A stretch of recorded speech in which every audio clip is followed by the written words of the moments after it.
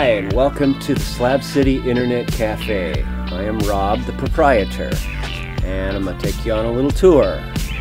Offer, of course, coffee in the morning. We try and keep a barrel of ice water when it's hot. Charging facilities. Back here, we have the kitchen. We've got a dozen solar panels up on the roof.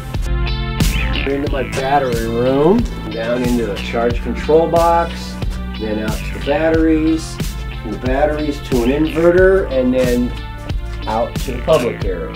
This is strictly a solar powered internet cafe.